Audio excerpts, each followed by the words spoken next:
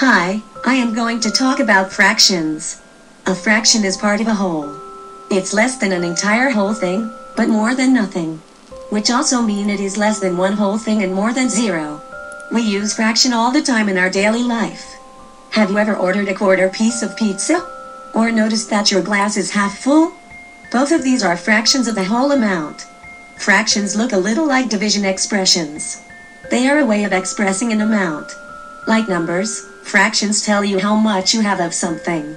Let's use pizza as an illustration. As you can see the pizza on the left. This is one whole pizza. Now we are going to divide the pizza into two equal parts. Let's cut it. Each part is one half of the whole. Every fraction has two parts. A top number and a bottom number. In math terms, these are called the numerator and the denominator. The top number, or numerator, refers to a certain number of those parts. It lets us know how much we're talking about. Since we're talking about one slice of pizza, our numerator is 1. We can also say 1 part out of two equal parts. The bottom number, or denominator, is the number of parts the whole is divided into.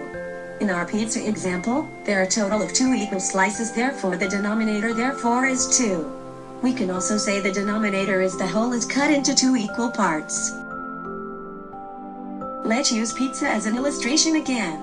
As you can see the pizza on the left. This is one whole pizza. Now we are going to divide the pizza into 4 equal parts. Let's cut it. Each part is 1/4 of the whole pizza.